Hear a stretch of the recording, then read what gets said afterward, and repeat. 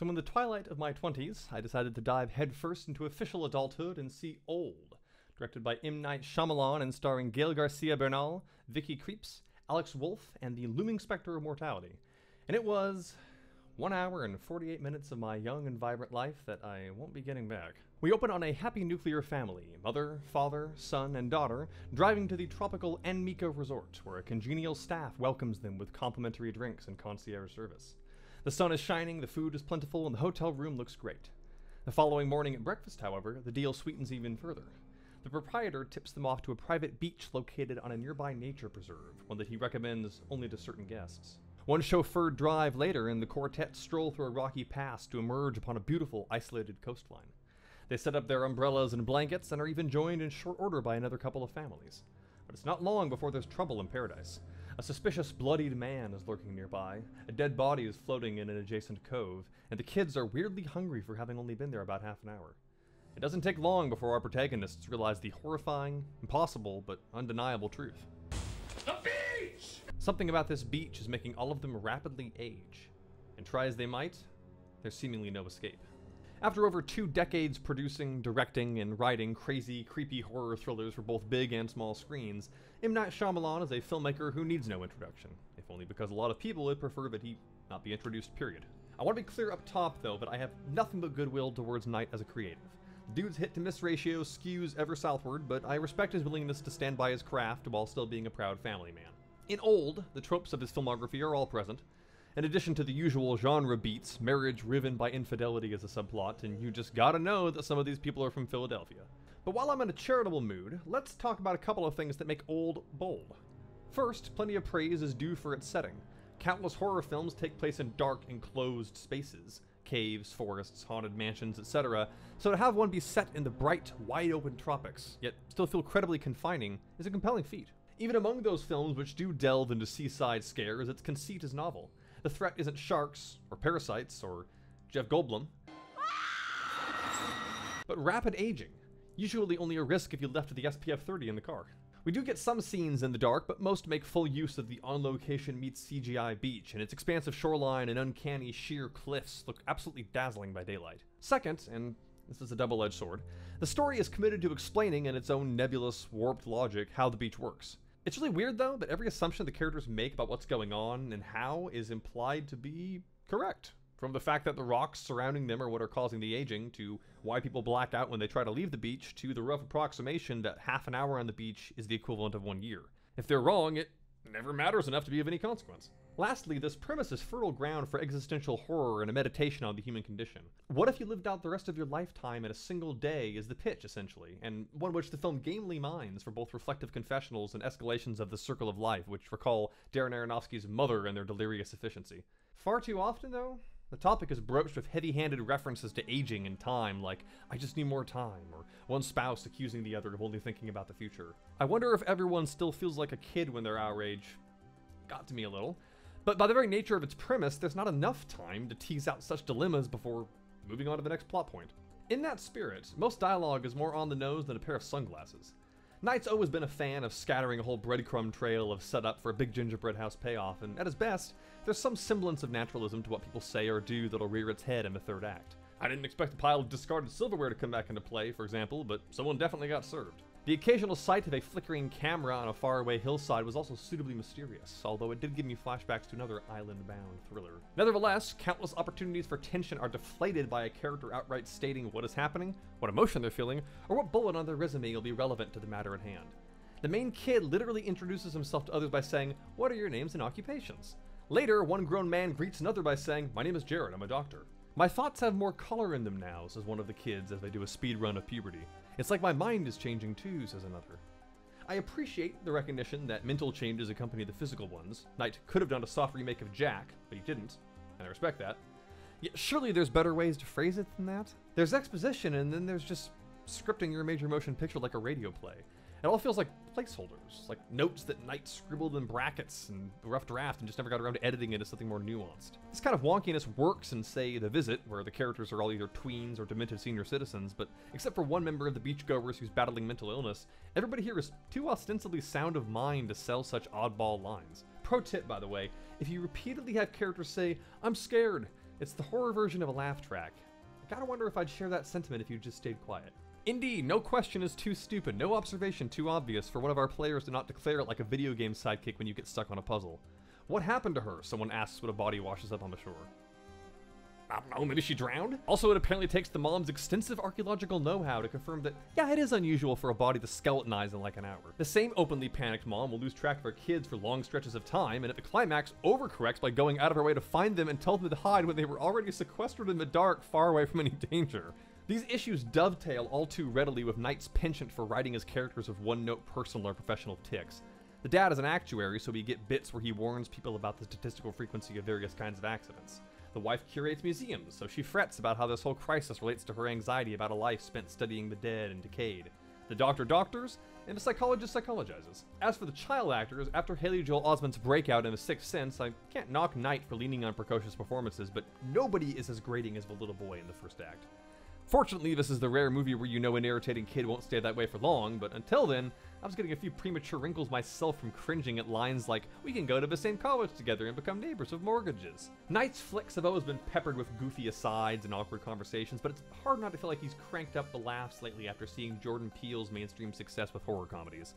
Here, though, the theoretical jokes manifest not as a function of comic timing or clever writing, but rather blunt force and non sequiturs, like the girl exclaiming how she recognizes a rapper in their company who's named Mid-Size Sedan. If Knight is just throwing this stuff in to amuse his kids during the premiere, then good for him, but personally I was hoping that he'd keep the Nickelodeon humor in his actual Nickelodeon movies. I did get a chuckle out of the two African-American characters correctly predicting that they'll wear their age better than everyone else, though. I didn't expect Black Don't Crack to be a world-building tool in a body horror movie, but 2021 has been full of surprises. Even more uncomfortable than the dialogue, though, is how it's delivered. Now, there's absolutely nothing wrong with giving lower-profile, non-American actors a role in Hollywood summer blockbusters. Lord knows Knight lost his A-lister privileges sometime after the happening anyway. But the mom and dad in this movie are played by a Luxembourgish and a Mexican actor respectively, giving them very distinctive accents that neither of their children share. Combined with flat performances across the board, it becomes a Gal Gadot-esque struggle to interpret exactly what emotion someone's trying to convey in any given scene. It's not off-kilter enough to be Lynchian, but neither is it over-the-top enough to be campy. Knight's worked with Joaquin Phoenix twice. He knows how to get a good performance, so I want to believe he's doing this on purpose, but why? That's new. Rufus Sewell seems to be the only one who, as the saying goes, understands the assignment, as a cardiothoracic surgeon who slowly succumbs to violent schizophrenia as the day progresses. There's some big Stephen King energy to his descent from helpful paternal figure to dangerous lunatic, and it's no coincidence that where he goes, most of the movie's best scares follow. Yet Old's most bizarre, omnipresent flaw is its camera work. Knight's films are often about things unseen. Dead people, superhuman potential, signs from God, what lurks beyond the boundaries of our world. Somehow, though, the director has gotten confused about how literal that lack of sight should be, because this could be the first horror movie told from a second-person perspective. When the camera withholds showing the kids' faces after their first growth spurt, it's an acceptable tease. But as the reel proceeds, so too do a bevy of not just reaction shots, but full-on reaction scenes. A dog dies, off-screen. A woman goes through a whole final trimester of pregnancy and then gives birth to a baby that also dies from lack of attention, off-screen. A corpse decays into a skeleton, off-screen. And I'm sorry, I can't get over that last one. Framing a shot through a ribcage is cool, but it couldn't have been a budgetary limitation. Fake skeletons have been a horror props hallmark since the silent era. You used to see things in an M. Night Shyamalan movie. Stupid things, sometimes, but you saw them. A ghost vomiting, an alien crashing a birthday party, a guy playing Lawnmower Limbo. You got hints, you got glimpses, but then you saw it. Forget Old, though, this should have been called Told. The irony of the film marketing itself with a rebrand of that quintessential Snapchat filter is the effects never come close to approximating actual oldness as any average person would picture it. Bad old guy makeup is always awful, but when this is the title and the premise of your movie, you gotta put the age in A-game. This should have made Benjamin Button look like J. Edgar. Yet the most that any of the adults visibly wither away is with a couple of crow's feet and some neck flab, and then the parents pass of expedited natural causes looking not much more but a decade grayer than when we first met them. I kept squinting to see if they at least low-key receded some hairlines, but unless the film was shot in sequence, I doubt anybody bothered. Most of the noticeable growth is reserved for the kids, for whom the aged-up recasting is pretty good, although even this isn't consistent. The sister doesn't seem to keep pace with the brother, and Alex Wolff looks a lot older than 16 as far as I'm concerned. Rapid growth, or aging, is a trope ripe for indelible imagery, so it's just a damn shame that Night consistently elects to have it described instead of depicted.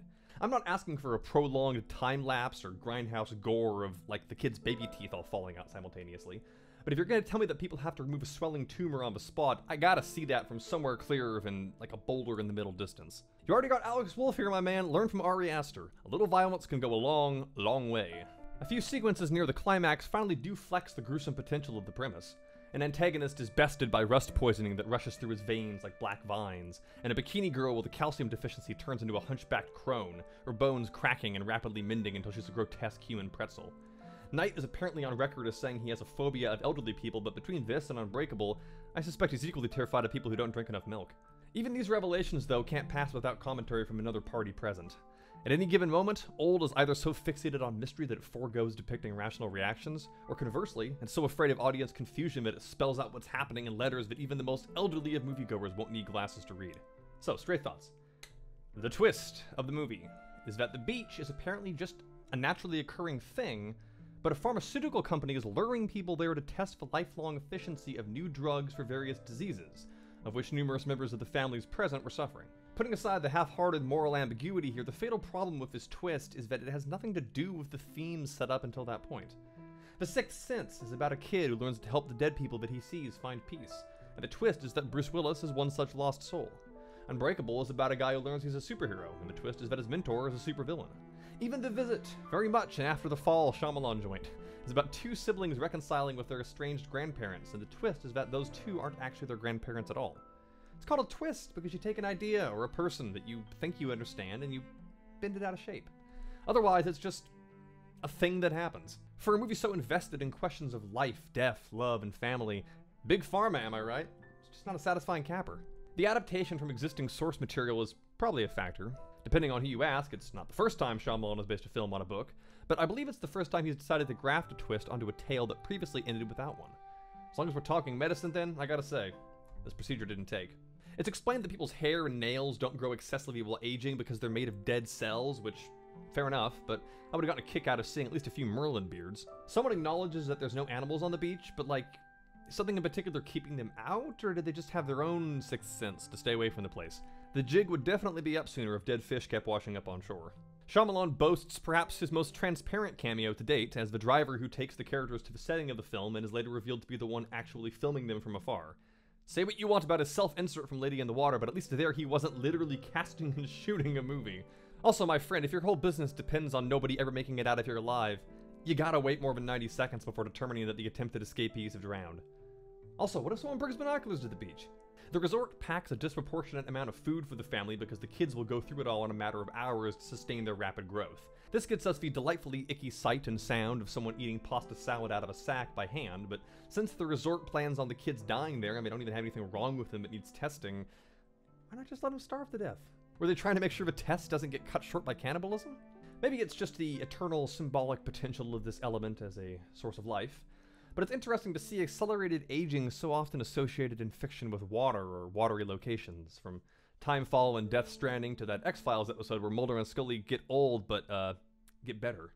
That the expedited cell growth which the beach engenders grants a minor healing factor is an interesting way to turn a gift into a curse, especially when an attempt to perform surgery is complicated by the incision forcefully resealing itself. That being said, how on earth do you use the guy with a clotting disorder to introduce this ability? He's the one person it shouldn't even work on. Line from Rufus Sewell, which I now live by. Let's just concentrate on the issue at hand. Movies. There's a part where the dad is getting assaulted and the mom doesn't hear it because she's going deaf in one ear and facing the other direction, but come on, that's not how hearing works. It's not the sonic equivalent of dealing with a boo in Super Mario World. Was it ever confirmed that people who swim out to sea without using the coral tunnel, another neat visual by the way, also black out, or does it just so happen that the past 72 groups of people were all terrible swimmers? One character proposes using a bundle of pool noodles to swim away from the beach, demonstrating that while they can't get any internet out there, they do have access to a series of tubes. And there's some lampshading throughout about how the resort hides people dying there. They have everyone's passports and they can do some remote hackery to scrub folks' recent online activity. But you can't tell me that like 100 people going missing after booking a trip to the same location wouldn't raise some eyebrows by now. At minimum, this place is getting an HBO true crime event series. Alright.